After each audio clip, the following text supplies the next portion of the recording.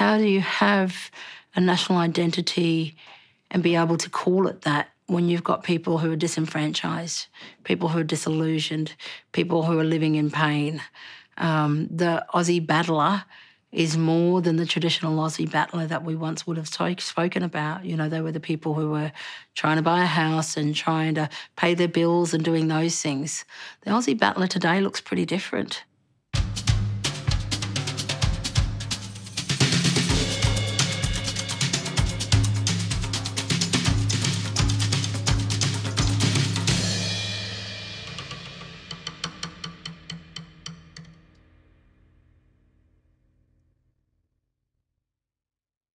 There is no single and fixed national identity for Australia, or perhaps for any country, but particularly not for Australia.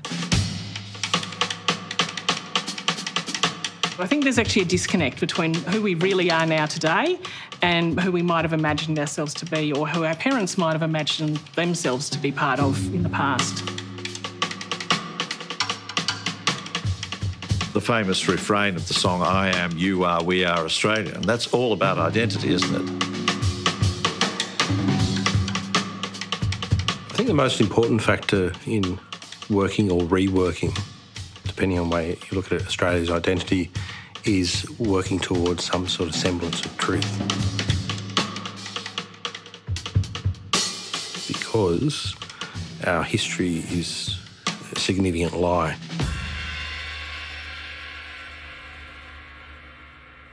Our national identity, such as it is an unfurling and becoming type of identity.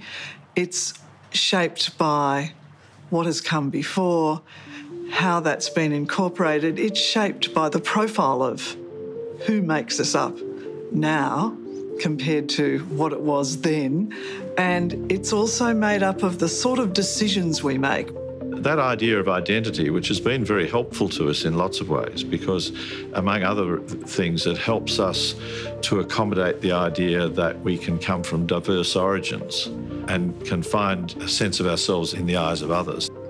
At the turn of the century, the Australian flag was very important to people, but it was something that you put on a flagpole and you saluted.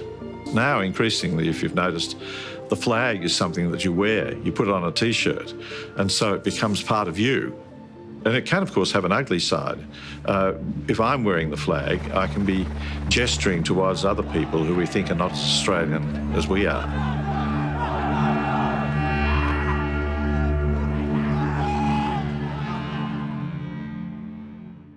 The average Australian these days is a person of the city and the suburbs. There was a time, I think, in the post-war period when the suburbs too were a place for pioneers. We built our own houses. That's less and less true. I think that the Australian battler now is likely to be somebody who's working in tech. So the connection between the virtues we celebrate and the way we actually live, I think, has become much more tenuous. So this notion of Aussie battler, I mean, who's an Aussie battler? The new Aussies, the new people who are welcomed into Australia and given their citizenship every year, they're an Aussie battler. If we're going to use that term, we're all Aussie battlers. Some of us are battling pretty tough over some issues.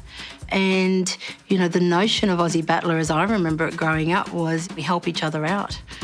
But maybe we're not that anymore. Maybe we've lost some of that notion. Alongside the notion of the Aussie battler came the notion of mateship and helping, I think. And that's something where I think we're struggling. National identity or national character, it's a really problematic thing. There's a wonderful historian, Tim Rouse, who once described national character as being like, in Australia, as being like an empty box. And in different ages, different politicians or activists have put different things into that box depending on their ideologies and their politics and their purposes. And so it's deeply problematic because almost anything can end up in that box and can then be used to make almost any political argument. From the Indigenous Australians arriving here 60,000 plus years ago, to Europeans coming here 200 years plus, and then all the waves of migrants since. We're a fusion nation, so talking about a single national identity or national character just doesn't work, because we're this wonderful, complex, rich amalgam. Each of those groups of migrants brought very different cultural impact into Australia and added to the combined culture and the combined identity of who we've made up today. There's this wonderful contradiction in Australia that we present ourselves as this welcoming, tolerant, generous society, and yet historically we have always been deeply resistant to the other and to others coming to our shores who don't look like what we perceive us to be. I do admit that Australia has done a great amount of work to welcome newcomers, but every now and then, regardless of how welcome you feel, you're reminded that you're different. No matter how much you've contributed, no matter how much you have sacrificed, that you are the other. You are different. That you can never be Australian. We don't need legal documents to tell us who we are as a nation.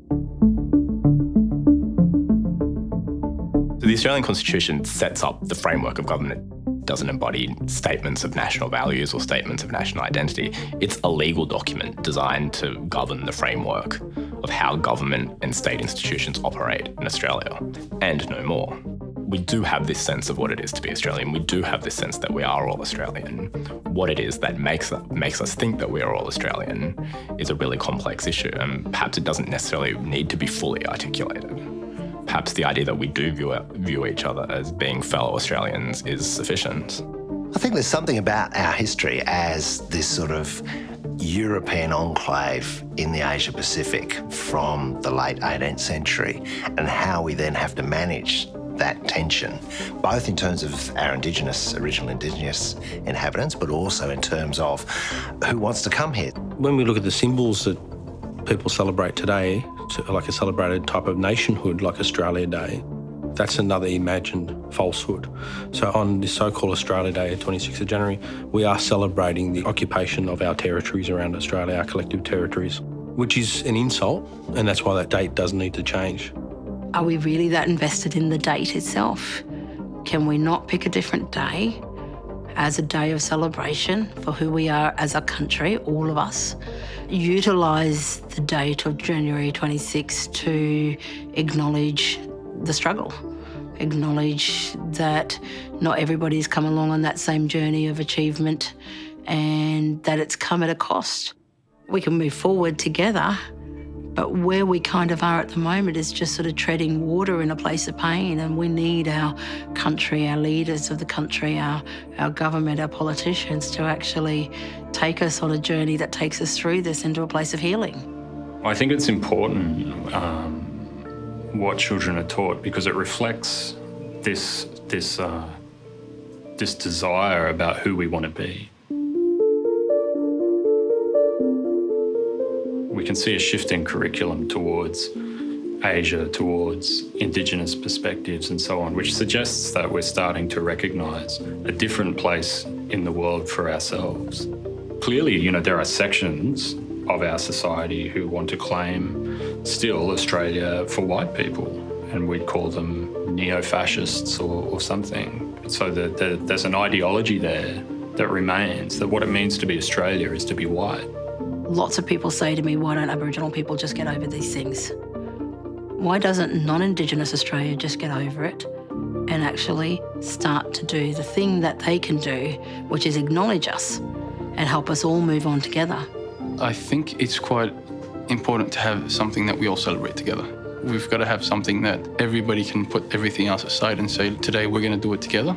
I think the shish kebab is becoming as much a part of the Australian fabric as a barbecue on a VB. My children's children will look back on some of those debates and say, what were you so worried about? What was all the angst over? You know, why were you so worried about some of these issues? You know, we sorted it out 30 years ago or 40 years ago, and it just seems like it's part of the natural composition of Australia now. So we're going to look back on some of the debates that we're having now and just think that they're incredibly either shallow or foolish or misaligned or misunderstanding what people are asking for. One day we will advance Australia fair. We're not quite there yet. That's why the Australian identity is such a moving thing, and it should be the product of us being willing to start anew and being willing to think about the new decisions we should make and the way we can shape ourselves.